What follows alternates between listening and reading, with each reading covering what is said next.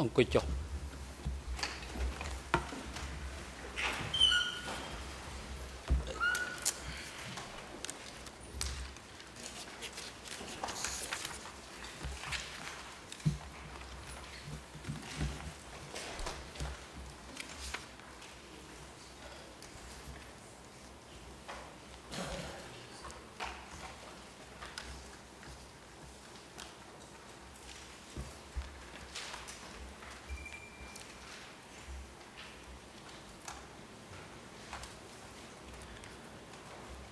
ในពេលនេះ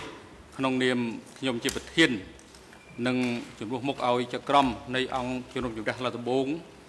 ខ្ញុំសូមស្វាគមន៍គ្រប់ភាគីទាំងអស់នៃរឿងក្តីមានតំណាងសហប្រញ្ញាសហមេធាវីនាំមុខតំណាងដើមបណ្ដឹងរដ្ឋប្រវិនីមេធាវីតំណាងដើមបណ្ដឹងរដ្ឋប្រវិនីសហមេធាវីការពីក្តីដែលមានវត្តមាននៅក្នុងសកម្មភាពថ្ងៃនេះសកម្មភាពនេះអង្គជំនុំជម្រះមានគោលបំណងស្ដាប់មតិយោបល់ក៏ដូចជាសារណារបស់ភាគីពាក់ព័ន្ធនៃរឿងក្តីអំពីបញ្ហានានាដែលជាបច្ច័យនិងគោលការណ៍ណែនាំទាំងឡាយនៃសេចក្តីសម្រេចប្តឹងសារទុកភ្លាមរបស់សហព្រះអាជ្ញាប្រឆាំងនឹងសេចក្តីសម្រេចរបស់អង្គជំនុំជម្រះសាលាដំបងស្ដីពីវិសាលភាពនៃសំណុំរឿង 002/01 ចុះថ្ងៃទី 8 ខែកុម្ភៈឆ្នាំ 2013 ឯកសារ E163/5/1/13 ហើយដើម្បីឲ្យអង្គជំរះសាលាដំបងអាចមានលទ្ធភាពដោះស្រាយនៅភាពមិនច្បាស់លាស់នាពេលនេះអំពីវិសាលភាពនៃសំណុំដំណើរការនីតិវិធីលើសំណុំរឿង 002 ដើម្បីកាត់បន្ថយនៅការពន្យាពេលក្នុងកិច្ចដំណើរការជំនុំជម្រះដែលបាននឹងកំពុងតែដំណើរការលើសំណុំរឿង 002/01 ខ្ញុំសូមប្រកាសបើកសកម្មភាពនេះហើយទន្ទឹមនឹងនេះអង្គជំរះក៏សូមជម្រាបជូនភាគីផងដែរថានៅក្នុងកិច្ចដំណើរការសកម្មភាពនៅក្នុងសប្តាហ៍នេះគឺចាប់ផ្ដើមពីថ្ងៃច័ន្ទទី 18 ខែកុម្ភៈឆ្នាំ 2013 នេះទៅនឹងអាចនៅថ្ងៃជាបន្តទៀតនាសប្តាហ៍ក្រោយលោកស្រីចក្រមស៊ីវិលខាត់រ៉ៃមានធុរៈចាំបាច់ផ្ទាល់ខ្លួនគាត់មិនអាចចូលរួមក្នុងកិច្ចដំណើរការសកម្មភាពបានបន្ទាប់ពីយើងខ្ញុំបានពិគ្រោះយោបល់ជាមួយនឹងបណ្ដាចក្រមពេញសិទ្ធិនៃអង្គជំនុំជម្រះសាលាដំបងយើងសម្រេចតែងតាំងលោកស្រីចក្រម Claudia Fen ជាចក្រមបំរុងអន្តរជាតិជំនួសកន្លែងចក្រមស៊ីវិលខាត់រ៉ៃដែលអវត្តមានរហូតដល់ពេលណាដែលលោកស្រីចក្រមស៊ីវិលខាត់រ៉ៃមានវត្តមាននិងមានលទ្ធភាពអាចបំពេញការងារក្នុងការចូលរួមសកម្មភាពនៅអង្គជំនុំជម្រះដំបងសាលាដំបងវិញបានការអនុវត្តនេះដោយផ្អែកតាមខ្លឹមសារនៃបទបញ្ញត្តិវិធាន 79.4 នៃវិធានផ្ទៃក្នុងរបស់អង្គជំរះវិសាមញ្ញក្នុងតុលាការកម្ពុជាហើយជាកិច្ចបន្តលោកដូចភារីឡើងរាយការណ៍អំពីស្ថានភាពវត្តមានអវត្តមានភាគីដែលអង្គជំរះអញ្ជើញចូលរួមនៅក្នុងកិច្ចដំណើរការសកម្មភាពនេះ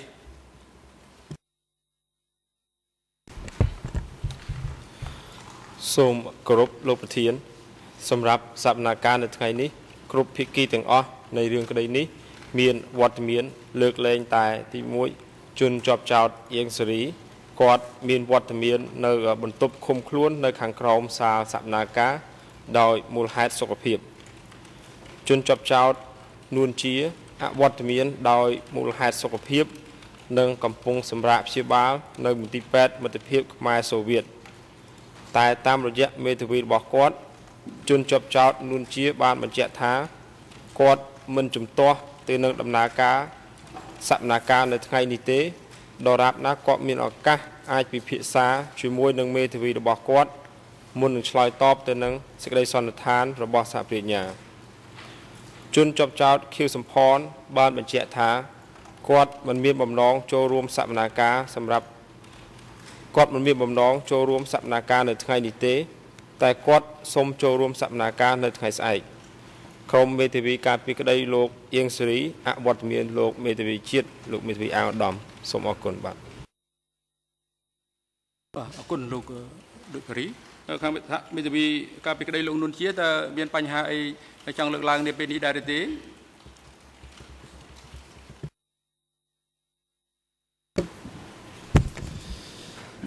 Thank you, Mr. President. Good morning, Your Honours. Council. Our client has indeed agreed not to object to the continuance of this very important hearing today.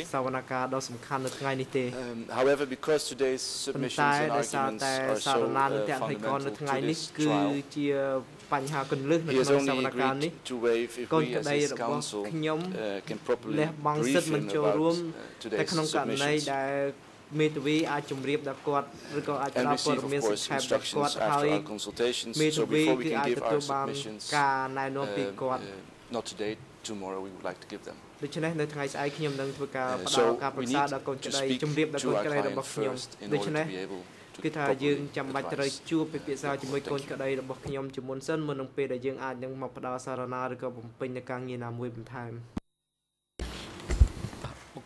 Thank you. សូមជ័យលោកមេធាវីអន្តរជាតិការពីក្តីលោកខៀវសំផន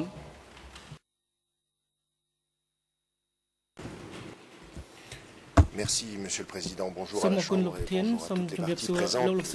Pour compléter ce que vient de dire mon confrère, effectivement insister sur un point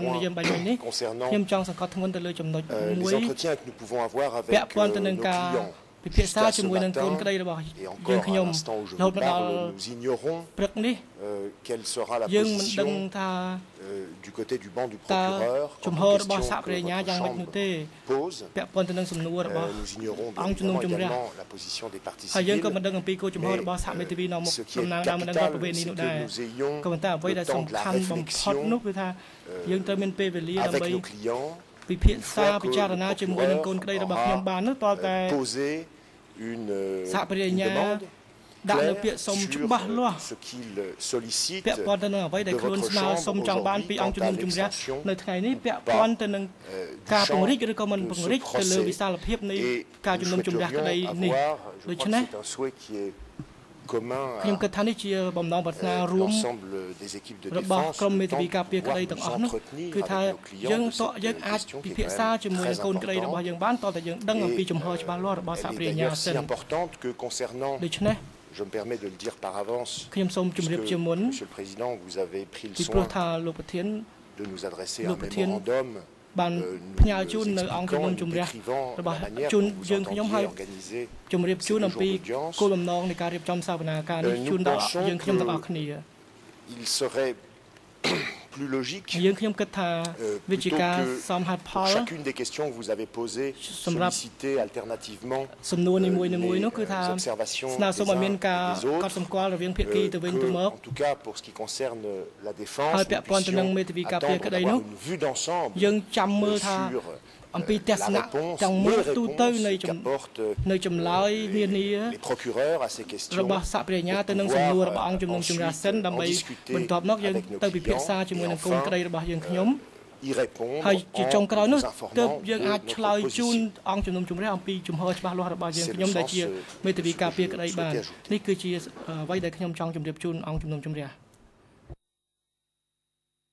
ajouter. អង្គជំនះសូមជម្រាបជូនភាគីនិងសាធារណជនបានជាថានៅចុងសប្តាហ៍កាលពីថ្ងៃប្រហ័សទី 7 ខែកុម្ភៈឆ្នាំ 2013 កន្លងមកនេះអង្គជំនះបានជម្រាបជូនដល់ភាគីនិងសាធារណជនថាអង្គជំនុំជម្រះមិនធ្វើសកម្មភាពទេនៅចន្លោះថ្ងៃទី 11 ដល់ថ្ងៃសុក្រទី 15 ខែកុម្ភៈឆ្នាំ 2013 ដោយមូលហេតុជនជាប់ចោទនួនជាមានបញ្ហាសុខភាព គាត់បាននឹងកំពុងតែសម្រាប់ទទួលការព្យាបាលនៅឯមន្ទីរពេទ្យមិត្តភាពខ្មែរសូវៀតនិងបានកំណត់ការបរិច្ឆេទធ្វើសកម្មភាពស្ដាប់តក្កីកម្មអ្នកជំនាញមួយរូបគឺលោកស្រី Elizabeth Baker នៅសប្តាហ៍នេះតែដោយមូលហេតុលោកនួនជានៅមានបញ្ហាសុខភាពបាននឹងកំពុងតែសម្រាប់ព្យាបាលនៅឯមន្ទីរពេទ្យនៅឡើយរហូតមកដល់ពេលនេះនិងដោយមានសេចក្តីសម្រេចរបស់អង្គជំនុំជម្រះតុលាការកំពូល សម្រាប់លើមិនដឹងសារទុកភ្លាមរបស់សហព្រាអាជ្ញាប្រឆាំងនឹងដីកាសម្រាប់របស់អង្គជំនុំជម្រះសាលាដំបងស្ដីពីវិសាលភាពនៃសំណុំរឿង 002/01 និងបច្ច័យដែលកើតមានពីសេចក្តីសម្រេចនេះ ដែលមានអានុភាពរារាំងមិនអាចឲ្យអង្គជំរះរៀបចំនៅការវិភាគធ្វើសកម្មភាពពិនិត្យផុសតាងស្ដាប់សក្ខីកម្មសាក់សីដែលមិនដឹងរដ្ឋវិនីអ្នកជំនាញឬសកម្មភាពដទៃទៀតដែលពាក់ព័ន្ធនឹងសំណុំរឿង 002/01 បាននិង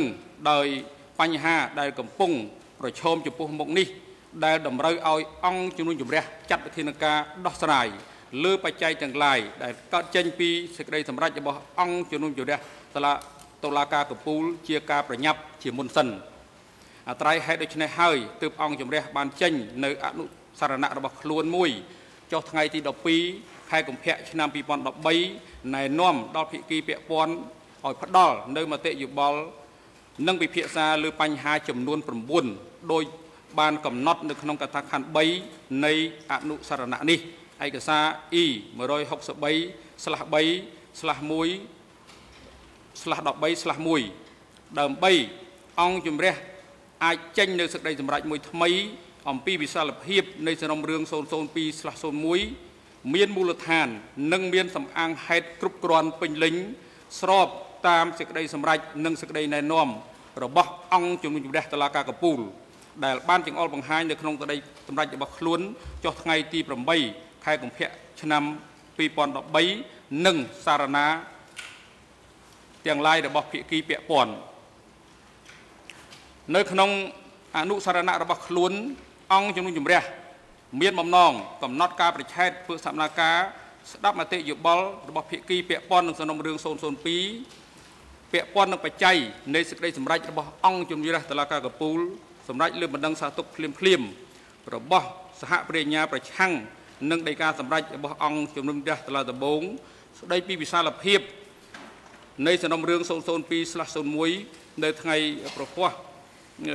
ទី 14 និងថ្ងៃសុក្រទី 15 ចុងសប្តាហ៍កន្លងទៅនេះតែដោយមានភាគីខ្លះគាត់មានធុរៈមិនអាចអញ្ជើញចូលរួមសកម្មភាពបានតាមពេលវេលាកំណត់នេះទើបអង្គជំនុំជម្រះសម្រេចលើកយកបញ្ហានេះមកធ្វើសកម្មភាពនៅថ្ងៃនេះនិងថ្ងៃស្អែកផងប្រសិនបើចាំបាច់អង្គជំរះសូមរំលឹកថាបន្ទាប់ពីអង្គជំរះបានទទួលសំណុំរឿង 002 ចុះថ្ងៃទី 19 ខែកញ្ញាឆ្នាំ 2007 អវតកតាមរយៈសារដីការបស់អង្គបរិយាជំនុំជម្រះកាលពីថ្ងៃទី 13 ខែមករាឆ្នាំ 2011 ដែលបានសម្រេចលើបណ្ដឹងសារទុកប្រឆាំងនឹងដីកាដំណោះស្រាយធ្វើឡើងដោយជនជាប់ចោទអៀងសេរីអៀងធីរិតនួនជានិងខៀវសំផននិងបន្ទាប់ពីបានបើកសកម្មភាពបឋមចាប់ពីថ្ងៃទី 27 ដល់ថ្ងៃទី 30 ខែមិថុនាឆ្នាំ 2011 រួចមកដោយអនុលោមតាមវិធាន 89 ស្ទួន 2 នៃវិធានផ្ទៃក្នុងនៅថ្ងៃទី 22 ខែកញ្ញាឆ្នាំ 2011 អង្គជំនុំជម្រះតុលាដំបងបានចេញដីកាសម្រេចបំបែកកិច្ចដំណើរការនីតិវិធីលើសំណុំរឿង 002 ឲ្យទៅជាការជំនុំជម្រះដាច់ដោយឡែកដោយការជំនុំជម្រះនីមួយៗរួមមានផ្នែកជាក់លាក់នានានៃដីកាបញ្ជូនរឿងទៅជំនុំជម្រះនៅក្នុងការជំនុំជម្រះនីមួយៗនឹងបញ្ចប់ដោយមានសារក្រមនិងការប្រកាសទោសប្រសិនបើរកឃើញថាមានពិរុទ្ធភាពឯកសារ E 124 នៅក្នុងថ្ងៃដដែលនោះដែរអង្គជំរះក៏បានបញ្ជាក់នៅក្នុងសេចក្តីប្រកាសព័ត៌មានរបស់ខ្លួនថាដំណើរការនីតិវិធីសកម្មភាពជំនុំជម្រះរឿងក្តីដែលមានលក្ខណៈធំធេងហើយស្មុគស្មាញមានជនជាប់ចោទច្រើនអ្នកសុទ្ធតែមានវ័យចាស់ដោយករណីសំណុំរឿង 002 នេះជាបទពិសោធន៍នៅតុលាការព្រហ្មទណ្ឌអន្តរជាតិមិនអចិន្ត្រៃយ៍មួយចំនួននោះគឺអាចប្រើរយៈពេលរហូតដល់ 10 ឆ្នាំឯណោះទើបចប់ប្រសិនបើមិនមានការបំបែកកិច្ចដំណើរការនីតិវិធីឲ្យទៅជាសកម្មភាពដោយផ្នែកទេនោះ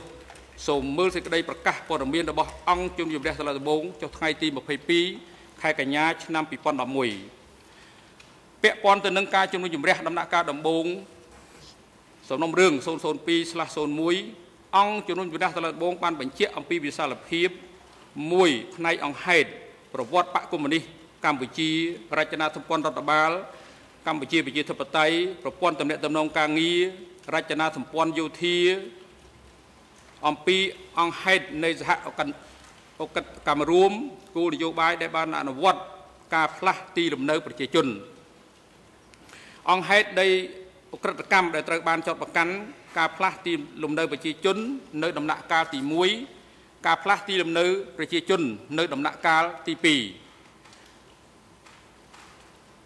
តួនាទីរបស់ជនជាប់ចោទ4ផ្នែកអង្គច្បាប់បទអក្រិតដែលបានចោទប្រកាន់អក្រិតកម្មប្រឆាំងនឹងមនុស្សជាតិទាក់ទងនឹងបទល្មើសដែលចោទប្រកាន់ចំនួន6ការធ្វើមនុស្សឃាត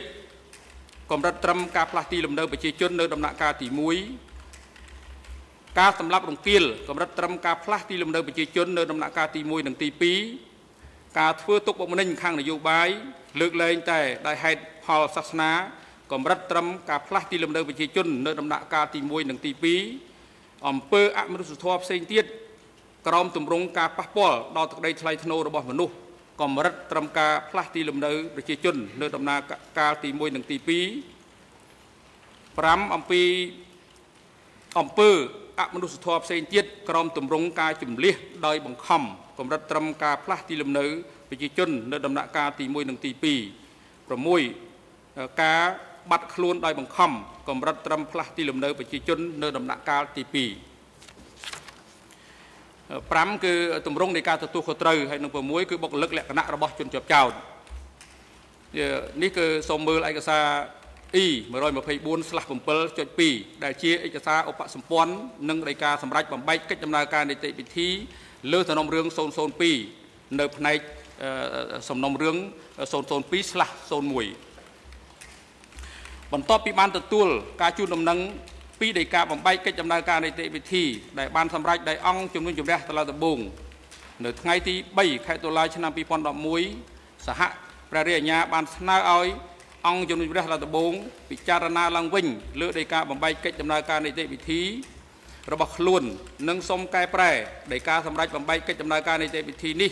ក្នុងបំណងឲ្យអង្គជំរះបញ្ចូលបន្ថែមនៅទីតាំងអក្រិតជាក់លាក់មួយចំនួនទៀតនៅក្នុងវិសាលភាពនៃសំណុំរឿង 002/01 ដែលបានកំណត់ដោយអង្គជំនុំជម្រះសាលាដំបងដោយសហព្រះញ្ញាបានលើកឡើងក្នុងចំណោមហេតុផលផ្សេងៗថាដោយការសម្រេចបំបែកកិច្ចដំណើរការនីតិវិធីនេះមិនស្ថិតនៅក្នុងផលប្រយោជន៍នៃយុត្តិធម៌ទេពីព្រោះបទចោទប្រកាន់ទាំងឡាយដែលត្រូវបានជ្រើសរើសយកមកសម្រាប់ការជំនុំជម្រះ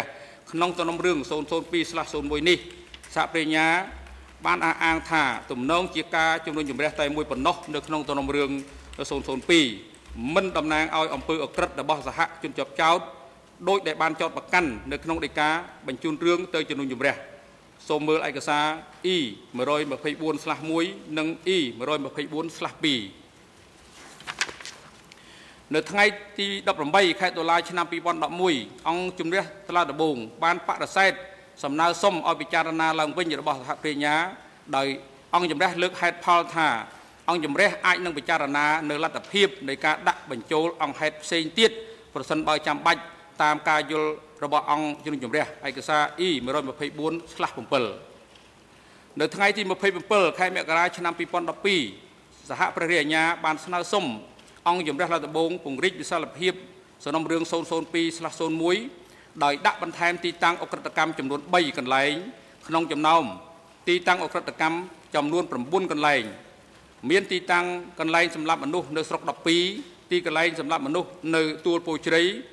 និងមន្ទីរសន្តិសុខស21រួមជាមួយនឹងកន្លែងសម្រាប់មនុស្សនៅជើងឯកដែលពាក់ព័ន្ធរួមទាំងការបោះសម្អាតកម្មាភិបាលពីភូមិភាគឧត្តរថ្មីភូមិភាគកណ្ដាលភូមិភាគបូព៌ាត្រូវបានបញ្ចូល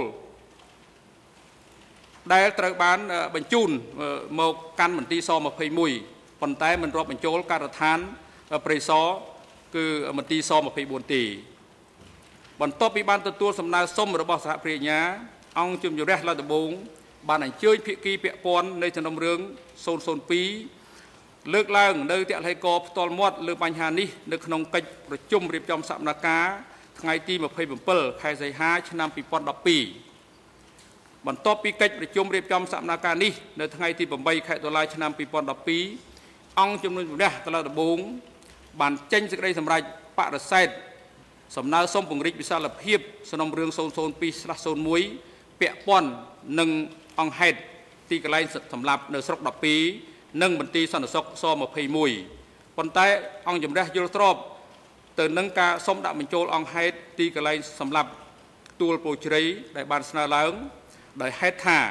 ការសម្លាប់នេះជាហេតុដែលកើតឡើងភ្លាមបន្ទាប់ពីការផ្លាស់ទីលំនៅប្រជាជនដោយបង្ខំចេញពីទីក្រុងភ្នំពេញការផ្លាស់ទីលំនៅប្រជាជនដំណាក់កាលទី1និងបានកែសម្រួលលើឯកសារឧបសម្ព័ន្ធនៃសេចក្តីសម្រេចបំបែកកិច្ចដំណើរការនីតិវិធីឯកសារ E124/7.3 នៅក្នុងនោះគឺអង្គហេតុស្ដីពីអង្គហេតុនៃបទអក្រិតដែលត្រូវបានចោទប្រកាន់គឺបន្ថែមការផ្លាស់ទីលំនៅបន្ថែមគឺទីកន្លែងសម្រាប់ទួលពោជ្រៃហើយពាក់ព័ន្ធនឹងបទផ្នែកអង្គច្បាប់គឺបទល្មើសធ្វើរុក្ខជាតិគឺបញ្ចូលនៅអង្គហេតុទីកន្លែងសម្រាប់នៅទួលពោជ្រៃការសម្លាប់រង្គាលក៏មានបញ្ចូលនៅទីកន្លែងសម្រាប់នៅទួលពោជ្រៃហើយការធ្វើទុកបុកម្នេញខាងនយោបាយក៏មានបន្ថែមនៅទីកន្លែងសម្រាប់នៅទួលពោជ្រៃនៅថ្ងៃទី7ខែវិច្ឆិកាឆ្នាំ2012សហប្រញ្ញាបានដាក់បណ្ដឹងសារទុកភ្លាមប្រឆាំងនឹងសេចក្តីសម្រេចរបស់អង្គជំរះឡើងដំបូងទៅកាន់តុលាការកំពូលដែលសេចក្តីសម្រេចលើបណ្ដឹងសារទុកនេះត្រូវបានចេញដោយអង្គជំរះតុលាការកំពូលនៅថ្ងៃទី8ខែកុម្ភៈឆ្នាំ2013អង្គជំរះតុលាការកំពូលបានសម្រេចថាទទួលយកបណ្ដឹងសារទុកភ្លាមរបស់សហប្រញ្ញាអនុលោមតាមវិធាន104អនុប្រធាន4ចំណុចកនៃវិធានផ្ទៃក្នុងប្រកាសថាដោយការបំបែកសំណុំរឿង002របស់អង្គជំនុំជម្រះសាលាដំបងគ្មានសុពលភាពនិងមុខភាពសេចក្តីសម្រេចដែលរងការជំទាស់នេះកត់សម្គាល់ទោះបីអង្គជំរះតុលាការកំពូលបានសម្រេចដូចនេះក្តីតែអង្គជំរះតុលាការកំពូលបានចង្អុលបង្ហាញនៅក្នុងផ្នែកសេចក្តីសន្និដ្ឋាននៃសេចក្តីសម្រេចរបស់ខ្លួនត្រង់កថាខណ្ឌ50ដែលទុកលទ្ធភាពឲ្យអង្គជំរះតុលាដំបងវាតម្លៃឡើងវិញលើការបំបែកកិច្ចដំណើរការនីតិវិធីលើសំណុំរឿង002ដោយអនុលោមតាមវិធាន89/2នៃវិធានផ្ទៃក្នុងនិងបានណែនាំនៅគោលការណ៍ជាមូលដ្ឋានសម្រាប់អង្គជំរះអាចធ្វើដូច្នេះប្រកបដោយសមរម្យ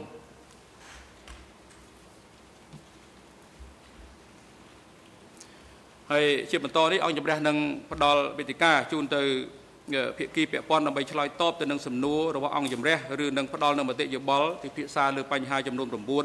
ដោយដែលអង្គជំរះបានកំណត់នៅក្នុងកថាខណ្ឌ3អនុសនៈរបស់ខ្លួនចុះថ្ងៃទី12ខែកុម្ភៈឆ្នាំ2013ឯកសារ E163/3/1/13/1ព្រមទាំងសំណើសុំផ្សេងទៀតពាក់ព័ន្ធនឹងបញ្ហានេះប្រសិនបើមានហើយក៏សូមជម្រាបជូនផងដែរថាអង្គជំរះបានបញ្ជាក់រួចហើយនៅក្នុងសេចក្តីជូនដំណឹងរបស់ខ្លួនថាសកម្មភាពនៅថ្ងៃទី18ខែកុម្ភៈនេះនឹងផ្ដោតទៅលើការស្ដាប់អំណះអំណាងផ្ទាល់មាត់របស់សហប្រញ្ញានិងសហមេធាវីនាំមុខតំណាងដើមបណ្ដឹងរដ្ឋបាលនីពាក់ព័ន្ធទៅនឹងសំណួរនិងសំណើដែលបានចោទសួរដោយអង្គជំរះហើយគ្រប់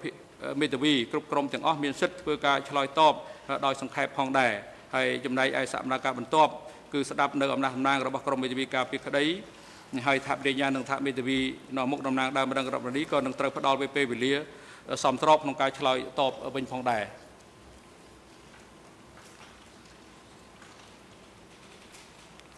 ហើយជាបន្តនេះអង្គជំរះតុលាដំបងសូមផ្ដល់វេទិកាជូនទៅសហប្រញ្ញាលើកឡើងនៅមតិយោបល់ឆ្លើយតបទៅនឹងបញ្ហាទី1ដែលអង្គជំរះតាំងសំណួរសួរទៅសហប្រញ្ញានិងសហមេធាវីនៅមុខតំណាងដើមបណ្ដឹងរដ្ឋបាលនីសំណួរគឺថាដីកាសម្រាប់បំបែកកិច្ចដំណើរការនីតិវិធីនិងសេចក្តីសម្រេចពាក់ព័ន្ធផ្សេងទៀតរបស់អង្គជំរះតុលាដំបងឆ្លុះបញ្ចាំងពីក្តីបារម្ភដែលថាបទចោទទាំងមូលនៅក្នុងដីកាបញ្ជូនរឿងទៅជំនុំជម្រះនៃសំណុំរឿង002ទំនងជាមិនអាចត្រូវបានជំនុំជម្រះចប់សពគ្រប់នៅក្នុងរយៈពេលដែលជនជាប់ចោទទំនងជាមានជីវិតរស់នៅឬក៏មុនពេលដែលជនជាប់ចោទទាំងនេះ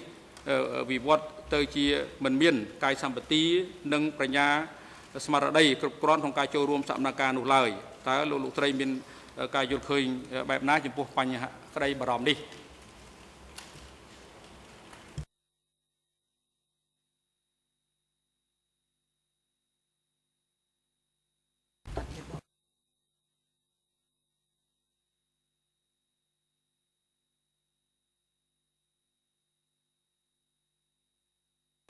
มันមានការបកប្រែឲ្យត្រឹមណាមកមន្ត្រីរដ្ឋបាលតុលាការត្រូវទទួលជាមួយនឹងអង្គភាពបកប្រែ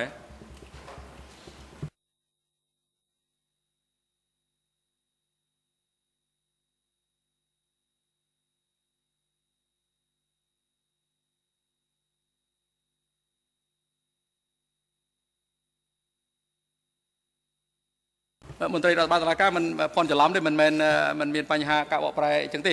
មកពីគាត់ក៏លេខទៅមិនឃើញអ្នកបកប្រែនៅពីក្រោយខ្នងខ្ញុំនេះទេបាទសូមអរគុណវេទិកាជូនទៅតំណាងសាប្រញ្ញាបាទ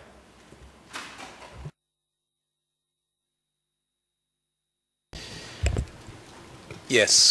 thank you, Mr. President. May I make a suggestion which I think will actually expedite this process, rather than going to one question and getting the submissions of all of the parties on a single question, and then moving to the next question. Might I suggest that we address all of these issues together, because I think they are all interconnected, and I genuinely believe that actually we certainly can move through this much more quickly if we address all of these questions, as opposed to going one question after another, which I think will take a considerable period of time. បើសិនបើអាចយើងគួរតែឆ្លើយទៅលើសំណួរទាំងអស់នេះទាំងអស់តែម្ដងជាជាងការឆ្លើយម្ដងមួយ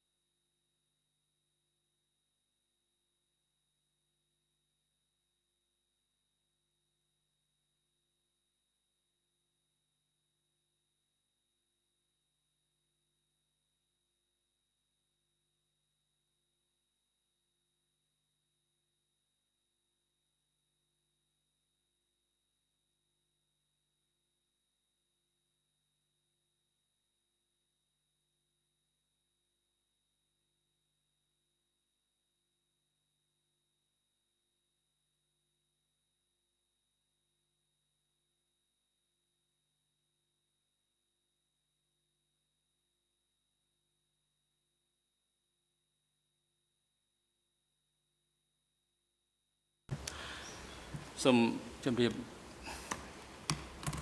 បរិញ្ញាថាអង្គជំរះបានកំណត់នៅបញ្ហាទាំង9ហើយភាគីពាក់ព័ន្ធធ្វើការឆ្លើយតបដោយអនុស្រណៈដែលបានជម្រាបជូនដល់ភាគីជាយូរមកហើយបញ្ហានេះគឺអង្គជំរះបានកំណត់នៅក្នុងគោលការណ៍ចំណាត់ការលើបញ្ហានេះរបស់ខ្លួនដើម្បីឲ្យបានជាក់ច្បាស់ដើម្បីឲ្យអង្គជំរះនេះមានមូលដ្ឋានពេញលេញចេញសេចក្តីសម្រេចថ្មីលើបញ្ហានេះឲ្យបានម៉ត់ចត់ឲ្យមានមូលដ្ឋានសំអាងហេតុពេញលេញគ្រប់គ្រាន់ហេតុដូច្នេះហើយទើបអង្គជំរះពិចារណាឃើញថាការកំណត់បែបនេះឲ្យភាគីក្នុងការឆ្លើយតបគឺនឹងមានអត្ថប្រយោជន៍ជាច្រើនសម្រាប់ឲ្យអង្គជំរះរៀបចំនៅសេចក្តីសម្រេចថ្មីរបស់ខ្លួនបានល្អប្រសើរដែលរំពឹងប្រមើលមើលថានឹងមិនមានការបញ្ហាប្រឈមឬក៏ការទាក់ទាញអ្វីផ្សេងទៀតចំពោះស្ដីសម្រេចដែលអង្គជំរះនឹងចេញដោយជាលទ្ធផលនៃកិច្ចពិភាក្សានៅថ្ងៃនេះទេហើយដូច្នេះអង្គជំរះមិនទទួលយកដំណើរសុំរបស់តំណាងរបស់សហប្រញ្ញាទេគឺអង្គជំរះសូមឲ្យភាគីដែលពាក់ព័ន្ធហ្នឹងគឺធ្វើការបង្ហាញការឆ្លើយតបទៅនឹងសំណួរមួយម្ដងដោយដែលអង្គជំរះបានកំណត់នៅក្នុងអនុស្រណៈរបស់ខ្លួនត្រង់កថាខណ្ឌ3ដូចនេះ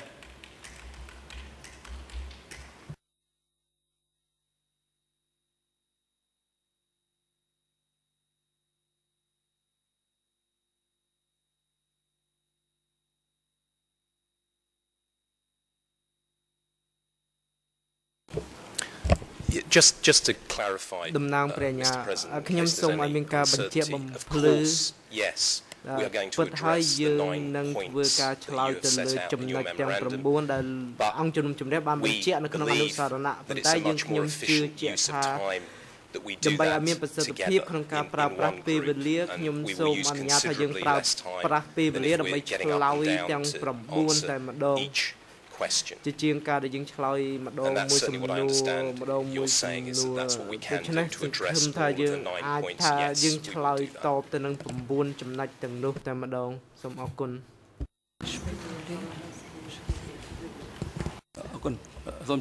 will do that. Thank you, Mr. President. Good morning. Your Honors, and good morning to everyone in and around the courtroom. Setting aside efficiency, which I do agree is a consideration, and in fact what is being proposed is sufficient. The prosecutor would go on and address all 9 points. Then, because we have our own respective clients, some who are not here, some who may not necessarily be able to follow the proceedings, we need to consult with them. We need to make sure they know what the prosecution's and civil parties' position is, and after that, we can respond. So, the application made, or the submissions made by both Manuncia and Q-Samponti, based on our clients' state of health as it is, and if you see today, the doctor said that he's having problems following the proceedings. We think it is highly useful for the prosecution to address all 9 issues along with the civil parties, allow them the defense to consult with the clients, get instructions, and then respond. We cannot go forward without receiving instructions from our clients. Thank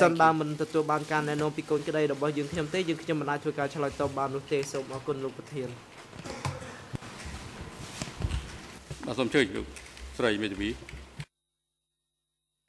Oui, merci. Merci, Monsieur le Président. Et bonjour à tous. Nous partageons l'avis des procureurs. Nous répondrons bien sûr à 9 questions posées par la Chambre. Mais nous pensons qu'il est plus simple d'y répondre en une seule fois. D'abord, les procureurs et ensuite nous-mêmes pour un souci de cohérence et aussi parce que certaines questions sont liées. Une première question amène la réponse éventuellement à la question suivante. Donc, nous avons aussi de procéder de cette façon par partie successivement. នេះល្អជាជាងការឆ្លើយតបទៅនឹងសំណួរម្ដងមួយលោកប្រធានសូមអរគុណ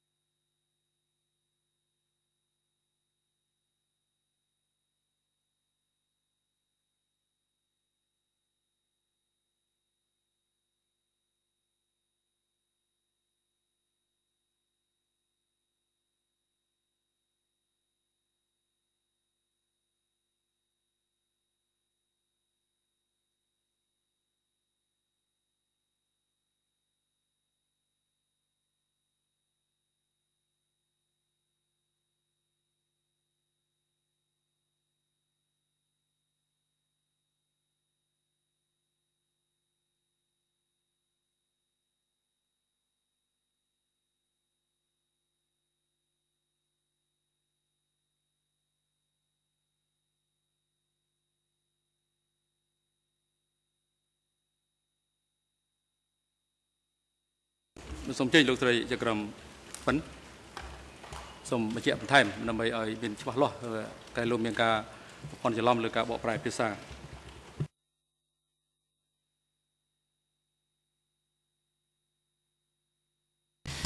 Yeah, apparently there has been a translation issue. What the President says, what the Chamber has decided is that we stick with the original order of questioning and answer as outlined in the memo. That means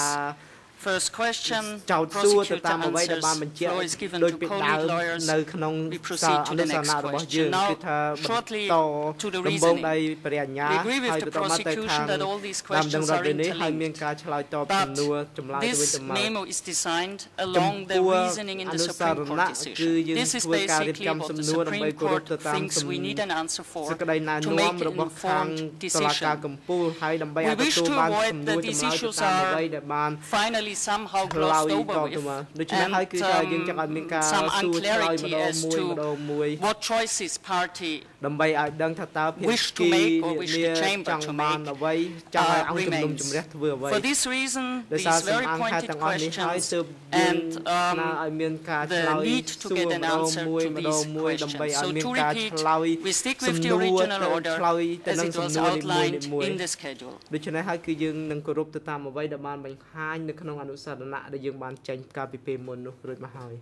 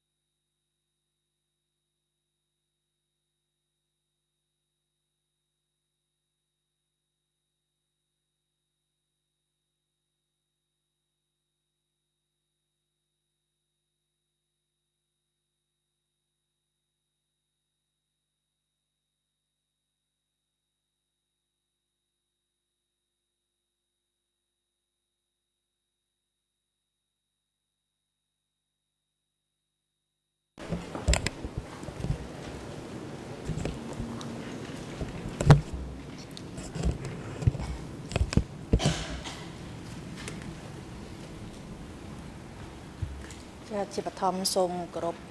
លោកស្រីចក្រមភាគីសាធារណជន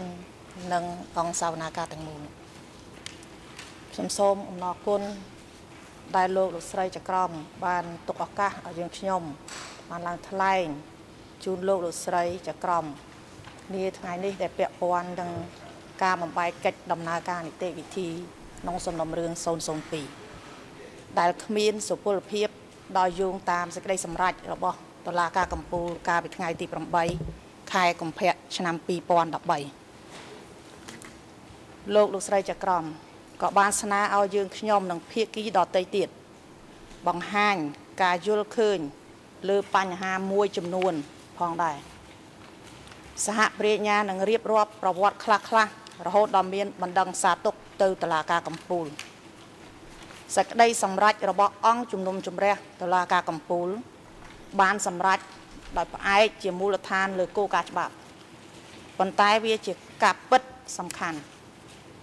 ដែលយើងខ្ញុំត្រូវធ្វើការបញ្ជាក់បច្ច័យដែលបណ្ដាលមកពីសេចក្តីសម្រេចរបស់តុលាការកំពូលនឹងមានលក្ខណៈសាមញ្ញហើយជាក់ស្ដែង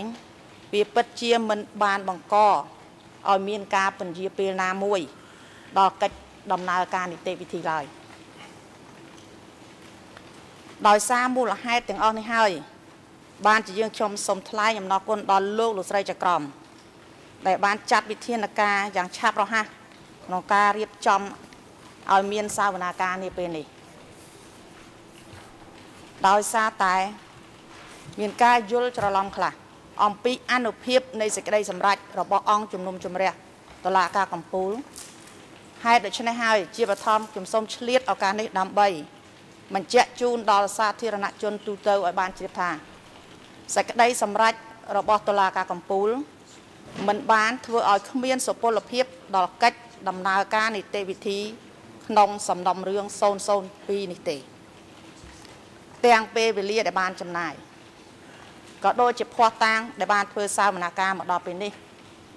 មិនអត់ប្រយោជន៍ឡើយសូមប្រកាសលោកដំណើរថាលោក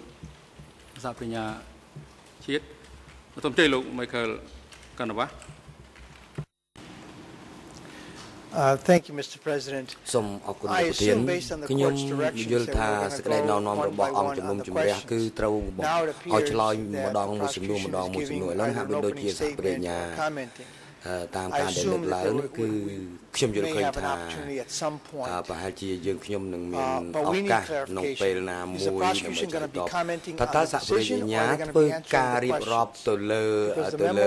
ចំណុចនេះឬក៏ឆ្លើយទៅនឹងសំណួរពីពួកអនុសារណៈច្បាស់ហើយថាយើងចង់ឲ្យមានការឆ្លើយទៅនឹងសំណួរជាក់លាក់នេះEither way it doesn't matter to us តាមមកចូលបាយណាមួយក៏ខ្ញុំយល់ព្រមដែរក៏ប៉ុន្តែគឺត្រូវតែឆ្លើយម្ដងមួយដូចដែលអង្គជំនុំជម្រះដែលត្រូវសម្រេចនេះប្រហែលជាសូមថាឲ្យឆ្លើយតែម្ដងក៏កុំធ្វើបទអត្ថាធិប្បាយទៅលើចំណុចនេះសូមអរគុណ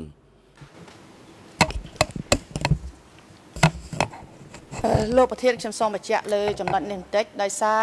ទី1ខ្ញុំគិតថាខ្ញុំនឹងរៀបរាប់អំពីប្រវត្តិខ្លះៗដែលកើតឲ្យមានបណ្ដឹងសារទុកហើយបន្ទាប់មកទៀតសហការីរបស់ខ្ញុំនឹងឆ្លើយនៅអ្វីដែលតុលាការកំពូលក៏ដូចជាអនុសារណៈដែលសាលាដំបងបានធ្វើមួយសំណួរទៅមួយសំណួរបន្ទាប់ពីខ្ញុំដើមខ្លាយពីដំបងនេះដូច្នេះមិនមែនមានន័យថាមិនឆ្លើយតបមួយទៅនឹងសំណួរដែលសាលាដំបងទេប៉ុន្តែតែភ្ជាប់នៅហ្នឹងក៏ត្រូវយល់អំពីប្រវត្តិរបស់វាខ្លះហេតុអីបានវាអញ្ចឹង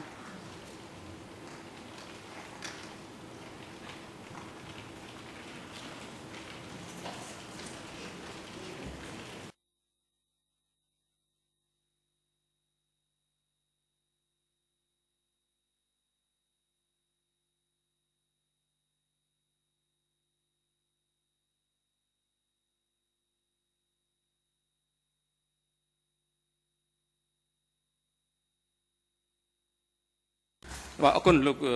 ជំទាវសហប្រញ្ញាជាតិប៉ុន្តែសូមឲ្យសង្ខេបខ្លីទៅបានហើយព្រោះបំណងរបស់អង្គជំរះគឺចង់បានឆ្លឹកភាគីឆ្លើយតបទៅនឹងសំណួរទាំង9ដែលអង្គជំរះដាក់ចេញនេះដើម្បីឲ្យអង្គជំរះនឹងមានមូលដ្ឋានក្នុងការពិនិត្យពិចារណាលើបច្ច័យទាំងឡាយដែលចេញមកពីសេចក្តីសម្រេចរបស់អង្គជំរះតុលាការកំពូលដែលប៉ះពាល់ជាក់ស្ដែងដល់កិច្ចដំណើរការនីតិវិធីអង្គជំរះតដំបងដែលបាននឹងកំពុងប្រព្រឹត្តទៅលើសំណុំរឿង 002/01 ប្រសិនបើមិនប៉ះពាល់ទេប្រហែលជាអង្គជំរះមិនចាំបាច់ធ្វើសកម្មភាពនេះទេ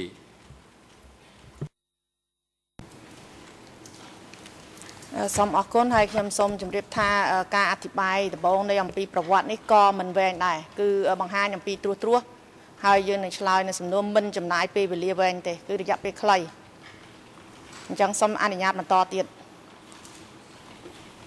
ដូច្នេះតាមសេចក្តីសម្រេចរបស់តុលាការកំពូលគ្រាន់តែកែតម្រូវឲ្យលោកស្រីចក្រមកែតម្រូវរបៀបនៃការអនុវត្តនៃការសម្រេចបំបែកសំណុំរឿង002តែប៉ុណ្ណោះការពិតទៅវាមិនមែនជាបញ្ហាដែលធ្វើ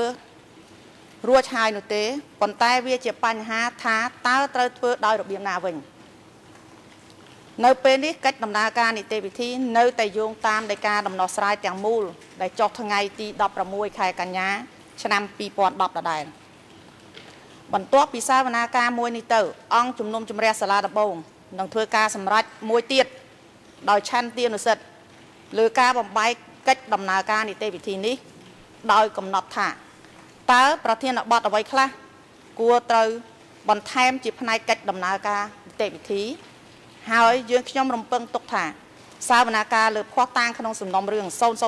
002/01 នឹងត្រូវបញ្ចប់នៅឆ្នាំនេះហើយនឹងមានសេចក្តីសម្រេចតាមផ្លូវតុលាការនៅពេលបន្ទាប់ខ្ញុំសូមធ្វើការបង្ហាញអំពីគោលជំហររបស់សហប្រញ្ញាដែលការពិតទៅសហប្រញ្ញាមានគោលជំហរស្របគ្នាទៅនឹងដីកាបំបែកកិច្ចដំណើរការនីតិវិធីក្នុងសំណុំរឿង 002 ដោយការលើកយកបញ្ហាមួយចំនួនដែលបញ្ហានេះបានលាតត្រដាងឲ្យឃើញក្នុងរយៈពេល16ខែកន្លងមកបន្ទាប់មក សហប្រញ្ញាដែលជាសហសេវកអន្តរជាតិរបស់ខ្ញុំនឹងថ្លែងជម្រាបជូនលោកស្រីចក្រមអំពីលក្ខខណ្ឌតម្រូវពិតប្រាកដសម្រាប់អនុវត្តការបំបីសំណុំរឿងជាថ្មីម្ដងទៀតនិងដាក់សំណើជាក់ស្ដែងមួយចំនួនរបស់យើងលើបញ្ហាទាំងអស់នេះលោកស្រីចក្រមនេះជាបញ្ហាសំខាន់ដោយហេតុថាអង្គជំនុំជម្រះតុលាការកំពូលបានបង្គាប់ក្នុងកថាខណ្ឌទី50នៃសេចក្តីសម្រេចរបស់ខ្លួនថាការបំបែកកិច្ចដំណើរការនីតិវិធីសំណុំរឿង002អាចផ្អែកទៅលើគោលបំណងមួយក្នុងចំណោមគោលបំណងតែពីរគត់ដែលអាចធ្វើបានគឺទី1ថាតើការបំបែកកិច្ចដំណើរការនីតិវិធីគឺដើម្បីគ្រប់គ្រងឲ្យមានប្រសិទ្ធភាពលើសំណុំរឿងដ៏ស្មុគស្មាញដែលមានជនជាប់ចោទច្រើនអ្នកតាមរយៈការបំបែកបទចោទដោយមានសាវនាការជំនុំជម្រះច្រើនដំណាក់កាលនិងបានធ្វើផែនការទុកជាមុននិងទី2ដើម្បីទទួលស្គាល់ថាសុខភាពរបស់ជនជាប់ចោទកាន់តែទ្រុឌទ្រោមទៅហើយផលប្រយោជន៍នៃការធ្វើឲ្យសម្រេចបាននៅសម្ដីសម្រេចជាចុងក្រោយនៅក្នុងកិច្ចដំណើរការនីតិវិធីនេះតម្រូវឲ្យមានការស្ដាប់សាវនាការលើបទចោទដែលតំណាងណាមួយសិនខណៈដែលបទចោទផ្សេងទៀតជារឿងដែលគួរឲ្យសោកស្ដាយព្រោះត្រូវបានបង្អង់ទុកដោយគ្មានការកំណត់ច្បាស់លាស់នេះជាសេចក្តីសម្រេចបន្ទាន់មួយនៅចំពោះលោកស្រីចក្រមបន្ទាប់ពីមានការស្ដាប់យោបល់ផ្សេងរបស់ភាគីសម្រាប់សាវនាការថ្ងៃនេះនិងថ្ងៃស្អែកលោកស្រីចក្រមជាទីគោរពចាប់តាំងពីដោយការបំបីសំណុំរឿងចុះថ្ងៃទី22ខែកញ្ញាឆ្នាំ2011មកគោលចំហដ៏ម៉ឺងម៉ាត់របស់សហប្រញ្ញាដែលយល់ថាការបំបែកសំណុំរឿងលេខ002គឺដើម្បីផលប្រយោជន៍នៃយុត្តិធម៌នោះគឺនៅដដែលហើយវាពុំមានការប្រែប្រួលឡើយយើងខ្ញុំមិនដែលយល់ទាស់ទៅលើការចេញដោយការបំបែកសំណុំរឿងមួយនេះរបស់អង្គជំនុំជម្រះសាលាដំបងទេយើងគ្រាន់តែបានធ្វើការជំទាស់ទៅនឹងការព្យាយាមចង់ដឹងអំពីទម្រង់នៃកិច្ចដំណើរការនីតិវិធីក្នុងសំណុំរឿងនេះប៉ុណ្ណោះដោយការសម្រេចបំបែកកិច្ចដំណើរការនីតិវិធីចុះថ្ងៃទី22ខែកញ្ញាឆ្នាំ2011ជាក់ស្ដែងគឺ11ថ្ងៃបន្ទាប់គឺចេញថ្ងៃចេញដោយការសម្រេចរបស់អស់លោកស្រីចក្រមយើងខ្ញុំបានស្នើឲ្យអស់លោកស្រីចក្រមទាំងអស់ធ្វើការពិចារណាឡើងវិញពីលក្ខខណ្ឌតាក់ទងទៅនឹងលំដាប់លំដោយនៃបទចោទដ៏ជាក់លាក់និងជំរើសទីតាំងឧក្រិដ្ឋកម្មនានាខណៈពេលដែលយើងខ្ញុំនឹងកំពុងឯកភាពទាំងស្រុងទៅនឹងភាពចាំបាច់នៃកិច្ចបំបែកដំណើរការនីតិវិធីក្នុងសំណុំរឿងយើងខ្ញុំក៏បានស្នើសុំឲ្យអស់លោកស្រីទាំងអស់ធ្វើការពិចារណាទៅលើទីតាំងឧក្រិដ្ឋកម្មចំនួនដែលតំណាងឲ្យទីតាំងឧក្រិដ្ឋកម្មនានាគឺមានចំនួន9កន្លែងដើម្បីបន្ថែមទៅនឹងដំណាក់កាលទី1ដំណាក់កាលទី2នៃការជំនះដោយបង្ខំនិងបទចោទនានាដែលបានបញ្ចូលក្នុងការលាតសន្ធឹងដ៏ទូលំទូលាយនៃឧក្រិដ្ឋកម្មប្រឆាំងមនុស្សជាតិដែលត្រូវឆ្លុះបញ្ចាំងទាំងស្រុងដោយការអនុវត្តគោលនយោបាយទាំង5នៃសហឧក្រិដ្ឋកម្មរួមដែលត្រូវបានកំណត់ក្នុងដីកាដំណោះស្រាយការពិនិត្យឡើងវិញផ្ទៃក្នុងនៅដំណាក់កាលនេះនាំឲ្យទៅដល់ការសម្រេចដ៏ពិបាកមួយក្នុងការដែលមិនស្នើសុំការពិចារណាជាអតិភិបមួយឲ្យមានឧក្រិដ្ឋកម្មប្រឡាយពូជសាសន៍និងឧក្រិដ្ឋកម្មសង្គ្រាមនៅក្នុងសំណុំរឿង002/01សហប្រញ្ញាបានពិចារណាតាមផ្លូវតុលាការហើយយល់ឃើញថាទីតាំងឧក្រិដ្ឋកម្មបន្ថែម9នេះមុខជានឹងបំពេញបាននៅបទដ្ឋានអន្តរជាតិស្ដីពីភាពជាតំណាងទាំងមូលនៃឧក្រិដ្ឋកម្មដែលបានចោទប្រកាន់ហើយមុខជានឹងធានាបាននៅគោលបំណងដ៏សំខាន់នានានៃកិច្ចព្រមព្រៀងរវាងអង្គការសហជីវជាតិនិងរាជរដ្ឋាភិបាលកម្ពុជាជាមិនខានទោះជាសំណើរបស់យើងខ្ញុំដែលស្នើសុំធ្វើការពិចារណាឡើងវិញអំពីលំដាប់លំដោយនៃបទចោទដ៏ជាក់លាក់និងជំរឿសនៃទីតាំងឧក្រិដ្ឋកម្មនានាត្រូវបានបដិសេធក៏ដោយក៏អស់លោកស្រីទាំងអស់បានទទួលស្គាល់ថាអស់លោកស្រីនឹងធ្វើតាមមតិរបស់សហប្រញ្ញាក្នុងការពន្លាតវិសាលភាពនៃការជំនុំជម្រះក្តីនេះដែរ វាជារឿងដ៏សមហេតុផលណាស់ការជំនុំជម្រះក្តីត្រូវតែមានយុត្តិធម៌ចំពោះសហជនជាប់ចោទក៏ប៉ុន្តែជាមួយគ្នានេះដែរសហប្រញ្ញាក៏មានទួនាទីដាក់បន្ទុកនៅក្នុងបកាបង្ហាញភស្តុតាងដែលមាននៅក្នុងសំណុំរឿងដើម្បីប្រឆាំងនឹងជនជាប់ចោទដែលមានវ័យចំណាស់ទាំង3រូបនេះដើម្បីលើកភស្តុតាងមកធ្វើជាសំអាងមួយម្ដងនិងទាមទារនៅការធ្វើផែនការលម្អិតដើម្បីជៀសវាងការលើកភស្តុតាងច្រំដែលឬភស្តុតាងដែលគ្មានប្រយោជន៍ការបដិសេធភស្តុតាងដែលជាប់ពាក់ព័ន្ធដោយផ្ទាល់និងភស្តុតាងដាក់បន្ទុកលើដើម្បីផ្ដន់ទាទោសគឺមានសារៈសំខាន់ដល់ភាពត្រឹមត្រូវនៃកិច្ចដំណើរការនីតិវិធីប៉ុន្តែមិនត្រូវដាក់បន្ទុកភស្តុតាងណាដែលមានផលវិជ្ជមានជាន់គ្នានោះទេនៅខែមករាឆ្នាំ2012ខណៈដែលការជំនុំជម្រះក្តីបានដំណើរការសហប្រញ្ញាបានស្នើសុំឲ្យអស់លោកស្រីចក្រមឲ្យដាក់បញ្ចូលទីតាំងឧក្រិដ្ឋកម្មតែ3កន្លែងប៉ុណ្ណោះក្នុងចំណោមទីតាំងឧក្រិដ្ឋកម្មការពីស្នើលើកដំបូង9កន្លែងហើយយើងខ្ញុំបានស្នើសុំតាមដោយការបញ្ជូនទៅសាលាដំបងសំណើនេះត្រូវបានជំទាស់ដោយលោកអៀងសេរីនិងលោកខៀវសំផនសំណើរបស់យើងខ្ញុំត្រូវបានធ្វើការពិចារណានិងទុកជំហរចោលអស់លោកស្រីចក្រមទាំងអស់បានថ្លែងនៅពេលនោះថាអង្គជំនុំជម្រះអាចផ្ដួចដើមគំនិតទៅពេលសមស្របដើម្បីពន្លាតវិសាលភាពអង្គហេតុសម្រាប់សាវនាការសំណុំរឿង002/01នៅទៅតាមឆន្ទានុសិទ្ធិរបស់ខ្លួន8ខែកន្លងផុតទៅរហូតដល់ថ្ងៃទី3ខែសីហាឆ្នាំ2012ក្នុងការត្រៀមរៀបចំកិច្ចប្រជុំរៀបចំសាវនាការអស់លោកស្រីចក្រមបញ្ជាក់ថា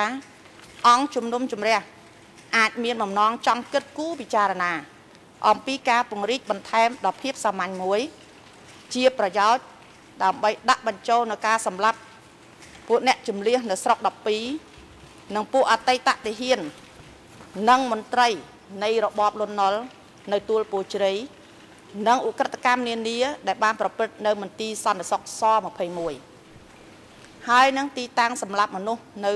ជើងឯកដែលពាក់ព័ន្ធថែមទាំងបានស្នើឲ្យដាក់សារណាជាក់លាក់លើចំណុចនេះទៀតផងលោកស្រីចក្រមបានរកឃើញនៅហេតុផលដើម្បីយល់ស្របជាមួយសហប្រញ្ញាថាការដាក់បន្ថែមនៅទីតាំងដែលបានស្នើសុំបន្ថែមទាំងនេះអាចនឹងធ្វើឲ្យសមស្របទៅនឹងលំដាប់លំដោយនៃពេលវេលានិងកតភាពនៃព្រឹត្តិការណ៍នានាដែលធ្វើ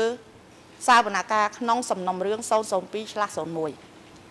នៅក្នុងពេលប្រជុំរៀបចំសាវនាការសហប្រញ្ញាបានជូនដំណឹងទៅអង្គជំនុំជម្រះសាលាដំបងការដាក់បញ្ចូលនៅទីតាំងឧក្រិដ្ឋកម្មមន្ទីរស21ស្រុក12និងទួលពោជ្រៃមុខជានឹងបានជាជំនួយយ៉ាងសំខាន់ដល់សហប្រញ្ញាក្នុងការបំពេញនៅបន្ទុកក្នុងការបង្ហាញភស្តុតាងរបស់ខ្លួនដោយការផ្ដល់នៅភស្តុតាងដ៏រឹងមាំអំពីចេតនាឧក្រិដ្ឋដែលបានស្ថិតនៅក្រោយពីការជម្លៀសប្រជាជនដោយបង្ខំយើងខ្ញុំជាភាគីតែមួយគត់ដែលដាក់ជូននៅជំហរជាលេខអក្សរនៅមុនពេលនៃការប្រជុំរៀបចំសាវនាការនោះយើងខ្ញុំបានធ្វើដូច្នេះដើម្បីជាផលប្រយោជន៍ភាពត្រឹមត្រូវនិងតម្លាភាពដើម្បីឲ្យប្រកាសថាមានការជូនដំណឹងនឹងពេលវេលាគ្រប់គ្រាន់ដើម្បីឲ្យគ្រប់ភាគីទាំងអស់ត្រៀមរៀបចំយើងខ្ញុំបានបញ្ជាក់ហើយថាសាកសីទាំងឡាយដែលតាក់ទងនឹងទីតាំងទាំងនេះទោះបីជាយ៉ាងណាក្តីគឺអង្គជំនុំជម្រះចាប់បាច់ត្រូវតែធ្វើការស្ដាប់ចម្លើយរបស់ពួកគេដើម្បីជាផ្នែកនៃភស្តុតាងស្ដីពីគោលបំណងពិតប្រាកដដែលស្ថិតនៅពីក្រោយការជម្លៀសថ្ងៃ17ខែមេសាឆ្នាំ1975ជំហរនេះត្រូវបានលើកឡើងបញ្ជាក់ជាថ្មីម្ដងទៀតនៅក្នុងពេល2ថ្ងៃបន្ទាប់មកទៀតនៅក្នុងអង្គប្រជុំរៀបចំសាវនាការតែម្ដងលោកស្រីចក្រមមិនយល់ស្របតាមការលើកសំអាងនានាដែលគ្រប់គ្រងដល់ការបញ្ចូលមន្ទីរសន្តិសុខស21នៅស្រុក12ប៉ុន្តែប្រហែលជាគ្រប់គ្រងដល់ការបញ្ចូលនៅការសម្លាប់ទាហានលន់នល់នៅទួលពោជ្រៃនៅថ្ងៃទី27ខែមករាឆ្នាំ2012សហប្រញ្ញាបានដាក់សំណើទៅអង្គជំនុំជម្រះសាលាដំបង7ខែបន្ទាប់ ពីថ្ងៃដែលសហប្រញ្ញាបានដាក់សំណើអង្គជំនុំជម្រះបានសម្រេចលើកចោលសំណើរបស់យើងខ្ញុំដោយអនុសារណៈរបស់អស់លោកស្រីចក្រមចុះថ្ងៃទី8ខែតុលាឆ្នាំ2012 11ថ្ងៃបន្ទាប់ពីពេលដែលអង្គជំនុំជម្រះបានចេញអនុសារណៈភាគីនានាត្រូវបានណែនាំនៅយោបល់សន្និដ្ឋានថាការពង្រីកបន្ថែមនៅវិសាលភាពនៃការជំនុំជម្រះក្តីលើសំណុំរឿង002/01នឹងមិនត្រូវបានលើកយកមកធ្វើការពិចារណាឡើយគឺក្នុងបរិបទនេះហើយដែលសហប្រញ្ញាយល់ឃើញថាវាជាការចាំបាច់ត្រូវតែរកដំណោះស្រាយតាមផ្លូវច្បាប់ដោយសារការប្តឹងសាទុកនេះឯងការប៉ាន់ស្មានវាយតម្លៃរបស់យើងខ្ញុំនៅក្នុងដំណាក់កាលនេះជាខ្លឹមសារបានឆ្លុះបញ្ចាំងឲ្យឃើញអំពីជំរើសទី2នៅក្នុងចំណោមជំរើសចំនួន2ដែលបានដាក់ជូនលោកស្រីចក្រមដោយសេចក្តីសម្រេចរបស់តុលាការកំពូលដែលថាទំនងជាមានសាវនកម្មការជំនុំជម្រះតែមួយប៉ុណ្ណោះដែលត្រូវបានធ្វើឡើងនៅក្នុងកលៈទេសៈដែលវិសាលភាពនៃការជំនុំជម្រះក្តីដែលបានកំណត់មិនអាចជាតំណាងឲ្យបទចោទនានាដែលមាននៅក្នុងដីកាដំណោះស្រាយជាថ្មីម្ដងទៀតសូមអរគុណចំពោះលោកស្រីចក្រមដែលបានលើកយកមកការពិចារណានិងពិនិត្យឡើងវិញដោយសង្ខេបអំពីប្រវត្តិនីតិវិធីដែលទាក់ទងនឹងបញ្ហាស្ដីពីការបំបែកកិច្ចដំណើរការនីតិវិធីក្នុងសំណុំរឿង002នេះយើងខ្ញុំជឿជាក់ថាវាជាការពិតជាការសំខាន់ទាំងកំណត់ត្រារបស់តុលាការក៏ដូចជាសាធារណជនទូទៅបានដឹងអំពីកលៈទេសៈជាក់ស្ដែងនានាដែលនាំឲ្យពួកយើងឈានមកដល់ត្រង់ចំណុចនេះខ្ញុំសូមអនុញ្ញាតឲ្យសហការីរបស់ខ្ញុំលើកអំពីលក្ខខណ្ឌតម្រូវពិតប្រាកដសម្រាប់ការអនុវត្តការបំបែកនីតិវិធីកិច្ចដំណើរការនីតិវិធីនិងសំណើរបស់សហប្រញ្ញាដែលពាក់ព័ន្ធទៅនឹងការពន្យាទីតាំងឧក្រិដ្ឋកម្មទាំងនេះចាសសូមអរគុណអរគុណសូមជួយតំណាងសហប្រញ្ញាអន្តរជាតិហើយលោកសហប្រញ្ញាអន្តរជាតិ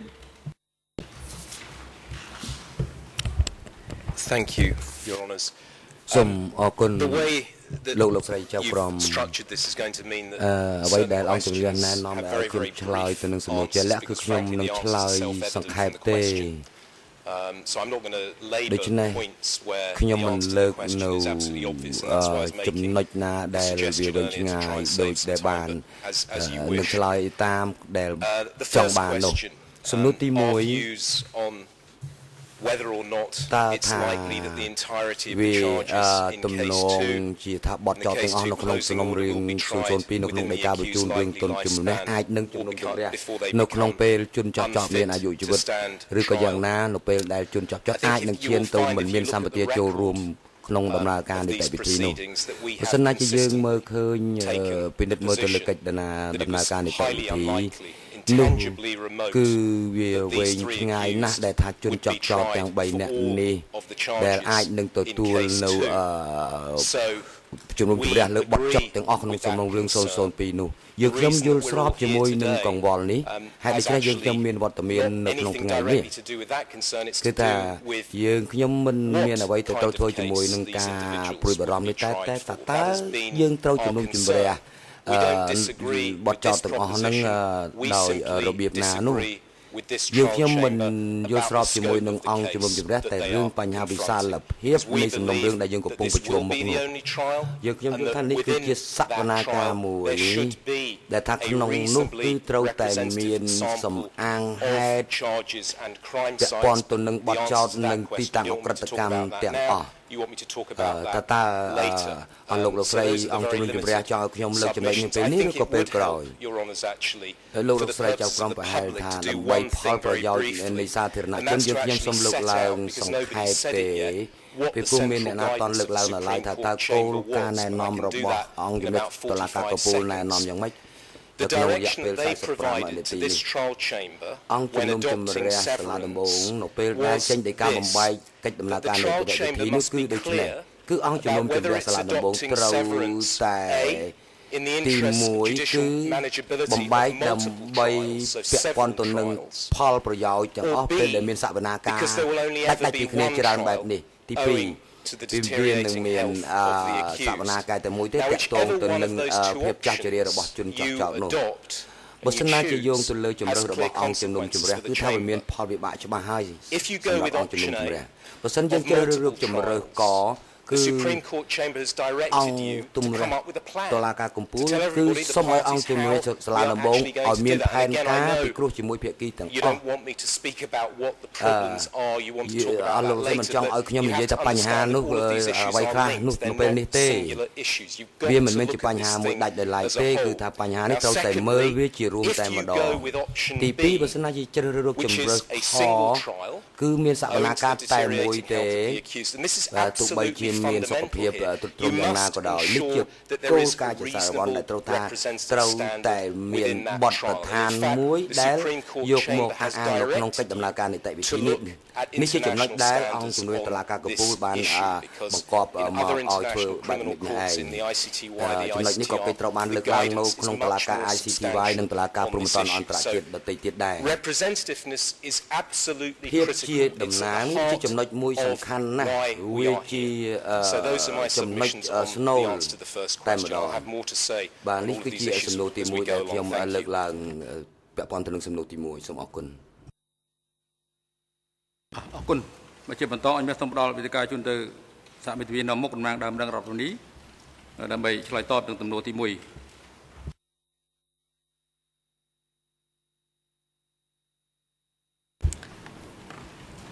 Monsieur le Président, Madame et Messieurs les juges, je voudrais, tout comme l'a fait Madame le procureur, bénéficier juste de quelques minutes pour expliquer, avant de répondre à la première question, quelle est la problématique des parties civiles par rapport à cette disjonction. J'ajouterai qu'on ne peut pas comprendre les réponses aux questions si on ne prend pas la mesure des questions préalables que peuvent se poser chacune des parties. La Cour suprême a justement relevé qu'il était dommage que nous n'ayons pas eu un débat avant cette disjonction. Je crois que le moment est venu et je voudrais souligner simplement rapidement quelques points, puis nous répondrons aux 9 questions dans l'ordre que la Chambre a souhaité, après les procureurs. J'ajoute que le problème de ces 9 questions n'est pas le seul problème que lève cette disjonction pour les parties civiles. Et j'indique d'ores et déjà que, comme la Chambre l'a indiqué au paragraphe 4 de son mémorandum du 12 février, nous avons d'autres questions à soulever et nous souhaiterions les soulever parce que nous pensons qu'elles sont directement liées à la disjonction et qu'elles sont extrêmement importantes. Ne pas y répondre maintenant, c'est laisser encore des pans entiers des conséquences de cette disjonction sans réponse. Donc, très rapidement, je voudrais simplement indiquer ceci. La décision de la Cour suprême a levé un certain nombre de questions qui toutes, absolument toutes, était contenu dans le mémoire de reconsidération des parties civiles que nous avons déposé il y a 16 mois, le 18 octobre 2011. Toutes ces questions étaient posées et il sera répondu, il doit être répondu par la Chambre à toutes ces questions aujourd'hui. Certaines seront envisagées dans les 9 questions, d'autres seront envisagées ultérieurement, et je souhaiterais pouvoir les développer par la suite. Je voudrais ajouter que, bien sûr, idéalement, les parties civiles auraient voulu un procès couvrant la totalité des faits. Comment pourrait-il en être autrement? À plusieurs reprises, nous avons eu l'occasion de souligner la diversité des parties civiles, ce qui n'est pas surprenant dans le cadre d'un tel procès concernant des crimes de masse. Parmi les parties civiles, il y a des civils, des militaires, des religieux, des différentes religions, des intellectuels, des commerçants, des ouvriers, des paysans, des Vietnamiens, des victimes de crimes spécifiques comme les mariages forcés et aussi des Khmers rouges, victimes des purges internes. Il y a donc une grande diversité. Comment ne pas vouloir ou souhaiter que chacune de ces victimes ait la possibilité de voir évoquer les faits dont elle a été victime, elle spécifiquement.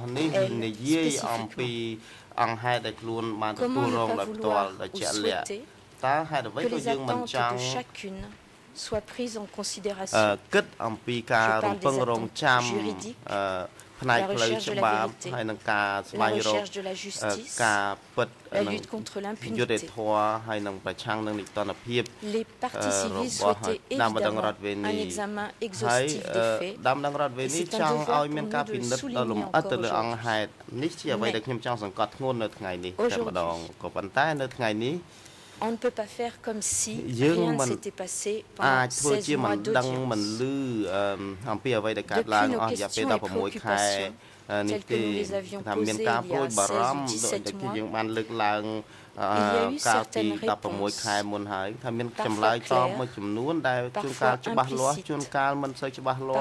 équivoques. Il y a eu surtout des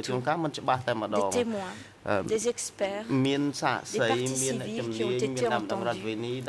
sur la base d'un procès restreint, le procès des transferts forcés. Il y a eu des documents utilisés. Et à côté de cela, comme une contrainte inexorable, la durée de vie des accusés diminue nécessairement, ce qui est évidemment beaucoup plus grave à leur âge. Leur santé a décliné au point de compromettre gravement la tenue même des audiences, puisque depuis septembre 2012, nous parvenons à peine à avoir 3 jours d'audience d'affilée. Dans cette situation, ouvrir à nouveau le champ du procès sur la totalité des faits aurait non pas seulement pour conséquence d'allonger évidemment les débats en raison de l'examen de pièces, témoins, experts et parties civiles nouveaux, mais aussi ce serait prendre le risque de remettre en cause tout ce que nous avons déjà fait. Et la Chambre a raison dans son mémorandum au paragraphe 3 et au point 6 de souligner que certaines extensions du champ obligeraient à rappeler certaines personnes, à réexaminer certains documents, ce qui nous paraît totalement impossible à envisager aujourd'hui. La décision de la Cour suprême, même si elle contient des motifs pertinents, et même si elle relève à juste titre les questions que nous avions posées, arrive, de notre point de vue, beaucoup trop tard. En ce qu'elle prononce une annulation pure et simple de la disjonction, alors même que les procureurs ne la demandaient même pas. En arrivant si tard, cette décision d'annulation nous paraît perdre une part de son utilité et avoir à la place un caractère d'abstraction qui la rend pour partie inadéquate. Il n'est plus temps de se poser la question d'étendre à nouveau le champ du procès à la totalité des faits. C'est notre point de vue. Et nous rappelons qu'en ce qui nous concerne, les parties civiles, nous sommes non pas dans un débat juridique purement abstrait, mais dans la réalité d'un procès qui se déroule depuis 16 mois et qui est des plus concrets.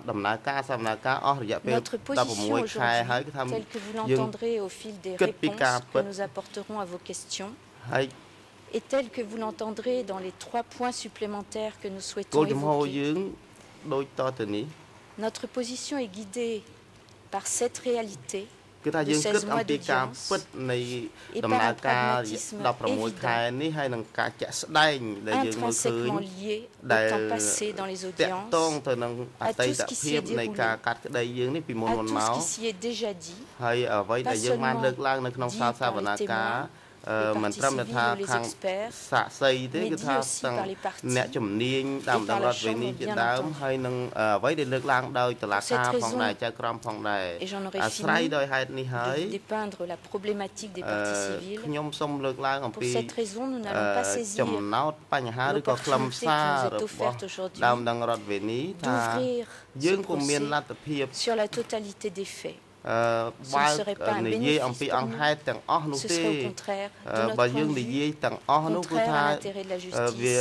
ខាតប្រយោជន៍ចំពោះដើមបណ្ដឹងរដ្ឋវេនីហើយក៏ខាតប្រយោជន៍ចំពោះយុត្តិធម៌ផងដែរដូច្នេះយើងប្រកាន់អកប្បកិរិយាមួយដែលសមស្របដែលគិតអំពី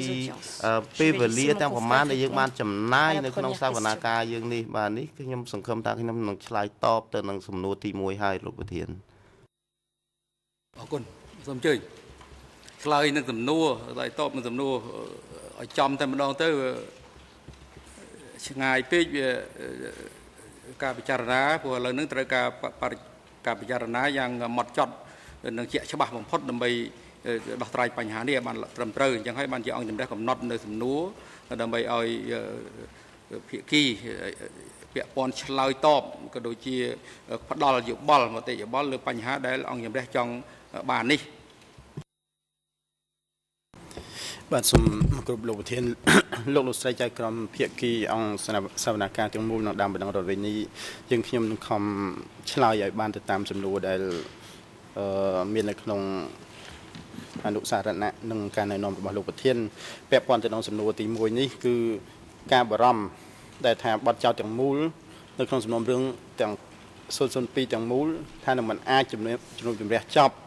ទេនៅក្នុងពេលដែលជនជាប់ចោទនៅរស់រានមានជីវិតនេះគឺជាកង្វល់ដែលដើមបណ្ដឹងរដ្ឋវិញនេះយល់ថាជាការសមស្របហើយដែលដើមបណ្ដឹងរដ្ឋវិញនេះទាំងអស់គ្នាគ្រប់គ្រងកង្វល់នេះទោះថាដើមបណ្ដឹងរដ្ឋវិញនេះចង់ឲ្យមានការកាត់ក្តីដែលមានលក្ខណៈទូលាយច្រើនជាងនេះក៏ដោយក៏ដើមបណ្ដឹងរដ្ឋវិញនេះយល់ថាវាមិនអាចធ្វើទៅកើតទេដោយពិនិត្យទៅលើភាពជាក់ស្ដែងដូច្នេះកង្វល់នេះគឺជាកង្វល់ដែលយើងមានហើយដែលមានការគ្រប់គ្រងពីដើមបណ្ដឹងរដ្ឋវិញនេះហើយដែលគួរតែយកមកពិចារណាសម្រាប់ការកំណត់ពីវិសាលភាពនៃសំណុំរឿងកាត់ក្តីដំបូងរបស់យើងនេះសូមអរគុណលោកប្រធានបាទអរគុណឥឡូវនេះដល់ពេលសម្រាប់ឲ្យបែបប្រកាសសម្រាប់20នាទីចាប់ពីនេះទៅរហូតដល់ម៉ោង11ខ្វះ10នាទីសូមអញ្ជើញចូលវិញដើម្បីបន្តកិច្ចដំណើរការសកម្មភាពសម្រាប់ចុះសូមក្រោកឈរ